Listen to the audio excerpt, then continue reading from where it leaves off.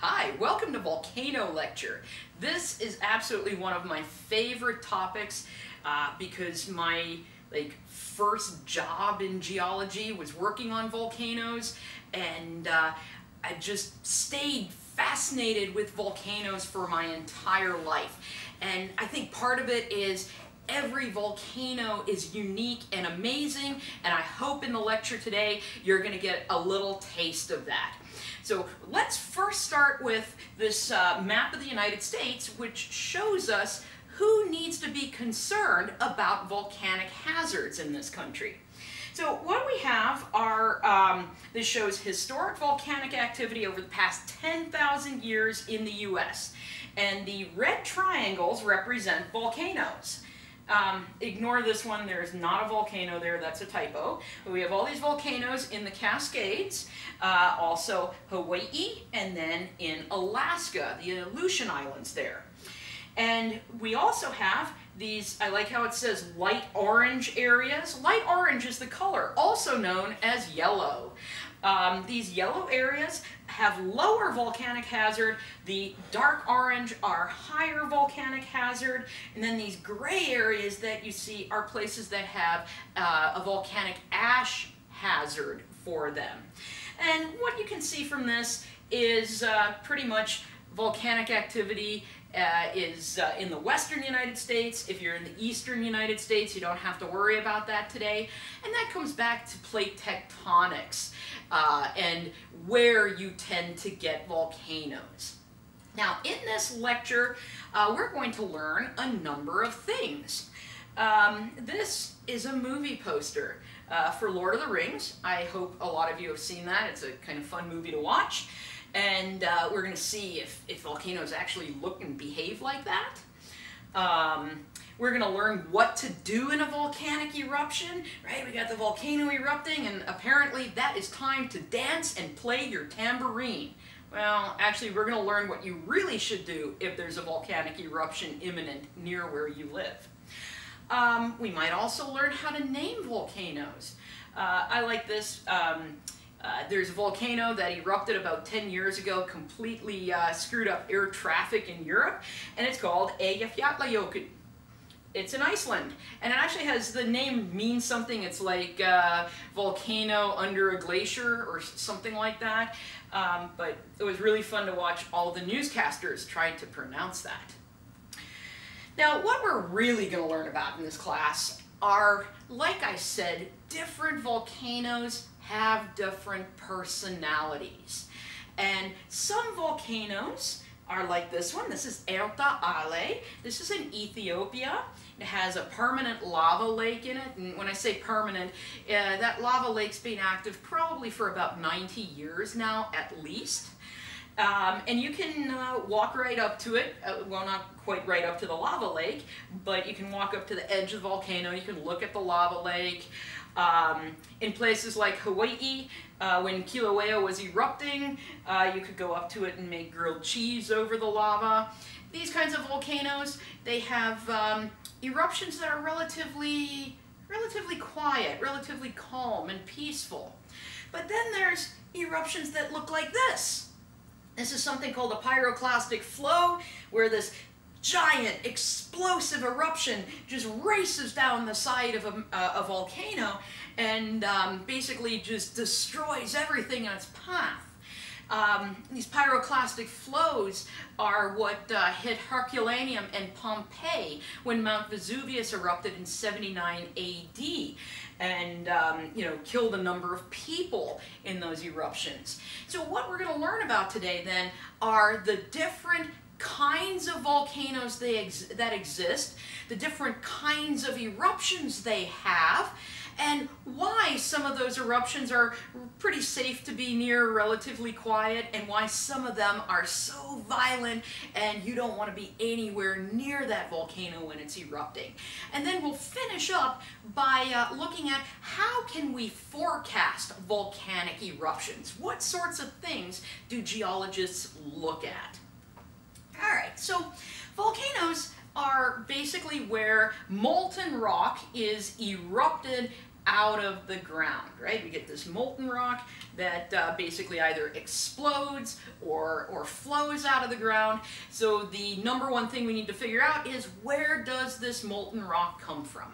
Okay, liquid rock, when it is underground, is called magma, and once it makes it to Earth's surface, it's called lava. And most of this liquid rock comes from the upper mantle, and that's going to be about 50 to 250 kilometers deep. Now, there are some special lavas and things that can come from deeper than that, but most lavas come from about that range. Now, how do we melt rock? Obviously, not every place on the planet has volcanoes. Volcanoes are only in certain areas, and so this is because you need special conditions in order to create that molten rock. And you can have rock melt. Earth melts rock in three basic ways. A very obvious way is by increasing the temperature. And basically, you increase the temperature on anything, any substance, eventually you'll get it hot enough that it will melt. And this is in fact what happens at places called mantle plumes. And mantle plumes are where we have this extra heat that rises all the way from the core through the mantle, and then it hits the crust of the planet and starts melting it, and thus melts this rock, creates the magma. And this is why we have volcanoes in places like Hawaii and the Galapagos Islands. There are mantle plumes with this extra heat creating that volcanic activity. Now, another way that you can get rock melting is by decreasing the pressure on it. So there's, the higher the pressure on a substance, the higher its melting point becomes. So if you have very hot rocks and then you lower the pressure on those very hot rocks, they can start melting with no change in temperature. And this is what happens at rift zones. Remember from the first lecture, a rift zone is where plates are moving away from each other. Where plates move away from each other, the crust gets thinner. If the crust is thinner, that means there's less pressure on the hot mantle underneath, so it will start to melt. And then you can add volatiles. Volatiles for a geologist are things like water vapor and carbon dioxide.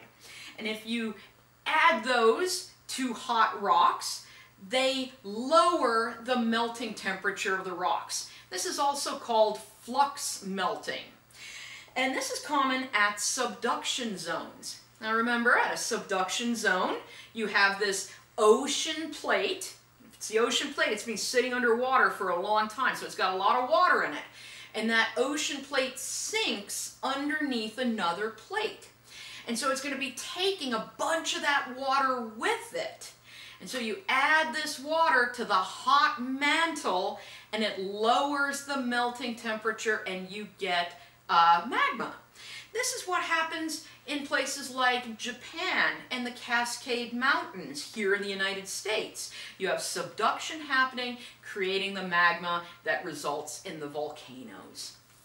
This is simply a diagram showing each of these situations that I talked about. Basically, on here, we have temperature on the x-axis, we have depth on the y-axis, and then on here in red, we have something called the geothermal gradient. And the geothermal gradient is the fact that the deeper we get in the planet, the hotter it gets. And that's what it's showing here. And then on this green line is the solidus. And the solidus is the melting temperature of the rocks. And if you notice in the normal condition, like what we would have here in Texas, the geothermal gradient, the heat never gets hot enough to melt the rocks. That's why we don't have any volcanoes here. But in places like a rift, which is this mid-ocean ridge, we have hotter rocks where there's not as much pressure, right? They're not as deep. So the heat intersects that solidus and we get melting. Or at a mantle plume, things are simply hotter, right? They're just add heat, we get melting. Or over here, this is the subduction zone where we add those volatiles and that reduces the melting temperature. So those are the three basic ways that we get our rocks melting in the planet. All right, so when we talk about lava, lava is simply molten rock, but there are different chemical compositions to lava. And the chemical composition of that lava is going to have a big effect on how the volcano behaves when it erupts this lava. So one chemical composition we can have is basalt. This is what geologists call a mafic igneous rock. Mafic comes from the elements magnesium and then ferric, which refers to iron. So mafic means it's a rock that has a lot of iron and magnesium-bearing minerals in it. Mafic basalt is black. It's a very dark color to it. It does not have a lot of silica, and silica is basically quartz. So you can think of that as quartz in there. So it doesn't have a lot of silica, and when it erupts very hot, 1100 to 1250 degrees Celsius. However, some lava flows have been calculated, they've been measured at even hotter than that, as much as 1400 degrees Celsius. So that's the basalt. Then we have andesite. Andesite is what we consider an intermediate chemistry. It's going to have a gray color, it's going to have more quartz in it, and it erupts at a lower temperature, 900 to 1100 degrees Celsius. Then we've got something called dacite, which is considered a felsic igneous rock. Tends to be a light gray color, has even more quartz, and erupts at a lower temperature. And then lastly, we have a lava type called rhyolite, which is also felsic. By the way, felsic refers to minerals feldspar and silica, and that's because these rocks have lots of feldspar and quartz in them. Rhyolite has lots and lots of this silica in it, and it erupts at, say, 700 to 800 degrees Celsius typically. And that's what some of our different lava compositions chemically will look like, from this dark basalt to that very light-colored rhyolite. Now, I said that's important to how a volcano erupts, because one of the things that controls the way a volcano erupts is viscosity of lava. Viscosity is a fluid's resistance to flow. If something is considered to have low viscosity, that means it flows easily. Right? It's like water, it just flows really nice and easily. If something has high viscosity, it's very thick and gooey and flows really, really slowly. So since magma or lava is a liquid, it has viscosity, and this viscosity is controlled by two important things. The silica content is one of these things. The more silica you have, the higher the viscosity. And that's because the structure of the silica in the magma is something called the silicate tetrahedra. You don't need to know that, but what you do need to know is that the silica likes to stick to itself. It likes to bond to itself. So if it has lots and lots of silica in it, it tries to bond to itself, so it becomes really gooey and doesn't flow very well. The other thing that controls a lava's viscosity is the temperature. The hotter the lava is, the lower the viscosity is. So hotter lava is going to flow easier. So let's look at our different lava types again, where we have basalt, andesite, dacite, and rhyolite. Well, the lava that's going to have the lowest viscosity, meaning it's going to flow the easiest, will be basalt, because it has the highest temperature but lowest silica content. The one that's going to be the thickest, gooeyest, stickiest lava that doesn't flow very well will be rhyolite, because it erupts at the lowest temperature and has the highest silica content. Now, another piece to how and why volcanoes erupt is the gas content of the magma. All magma contains dissolved gases, which are the volatiles that I was talking about earlier. All lava has that.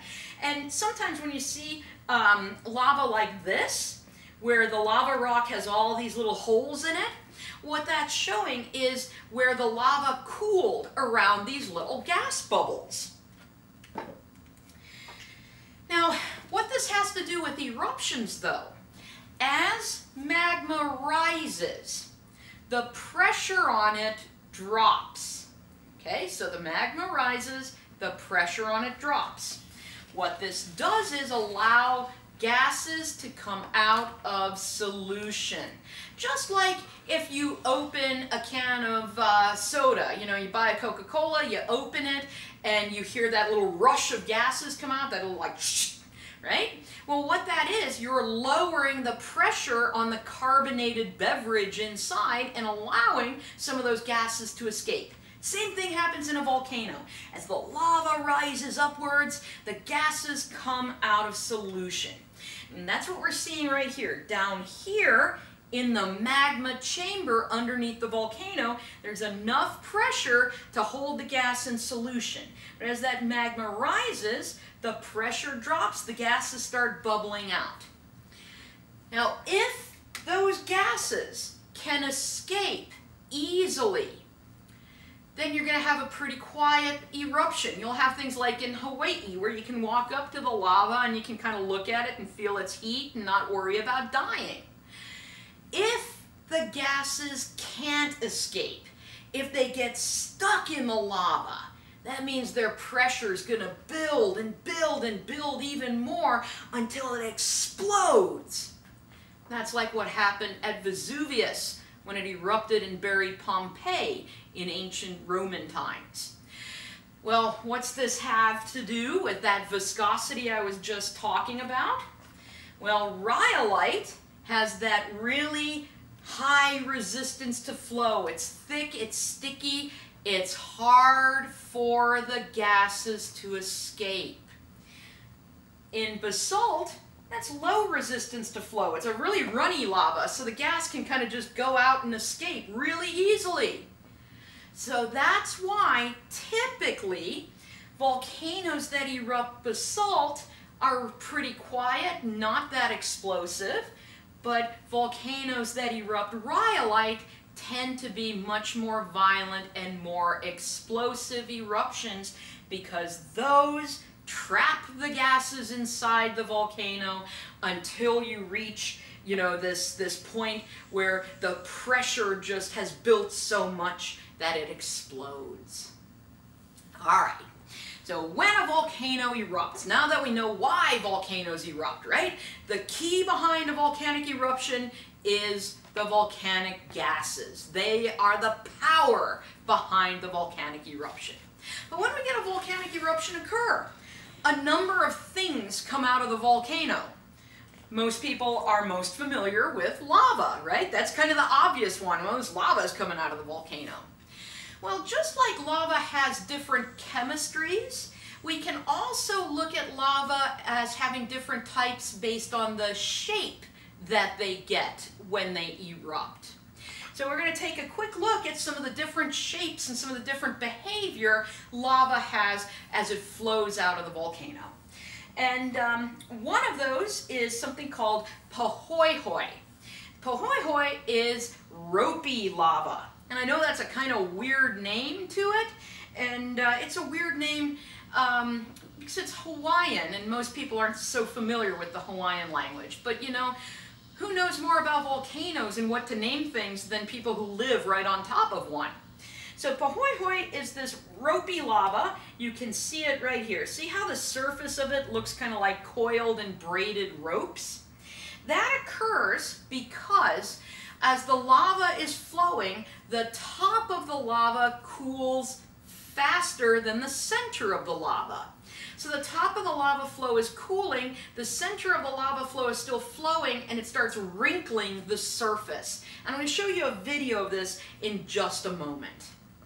Let's take a look at a couple other shapes lava can take when it erupts, and then we'll look at lava in action. All right, another shape that lava can take when it erupts is ah. This is, again, a Hawaiian term, and is blocky lava. Kind of like this. See how it's all jagged and doesn't have that like surface coils? Here we can see pohoihoi in the front, but some of this jagged that flowed over top that pohoihoi. The way this forms is you have a slower moving lava flow, and then as that lava flow is cooling, it contracts. And as it contracts, it gets smaller, pieces break off it, creating these very jagged, rubbly surfaces to those lava flows. Now, the last kind of shape that I wanted to talk about that lava can take on as it erupts, we can get something called pillow lava created. Pillow lava is where blobs of lava are erupted underwater. So what happens? The lava comes out underwater, the water instantly cools that lava, but more lava is still flowing behind it. So you get kind of this piece of lava squeezed out, cooled, and then more squeezes out and cools, and you get these like blobs that look like a stack of pillows piled up. Like what we see here. See, there's one pillow, there's another pillow, here's another one right there. So let's take a look then at some of the lava flowing in action, and we'll get to that in Volume 2.